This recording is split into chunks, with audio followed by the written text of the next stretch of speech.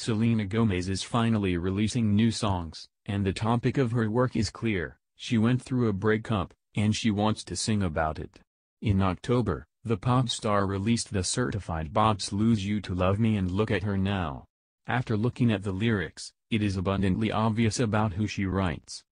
You will observe the flagrant shade. Putting a song on your ex is an important step within a month of your wedding. But above all, you cannot deny that Gomez knows how to write a breakup album. 1. Look at Her Now. We love A Road to Salvation. The day after her emotional Lose You to Love Me was released, she released this one as a special gift for me or die all. I'm so better off with you. The whole song and video shine with Gomez. 2. Lose You to Love Me. Justin Bieber and Hailey Bieber celebrated only weeks after a very public wedding. Gomez drops this song, mostly pointing out Justin's antiquities and how their breakup eventually led him to love herself. 3. Bad to You.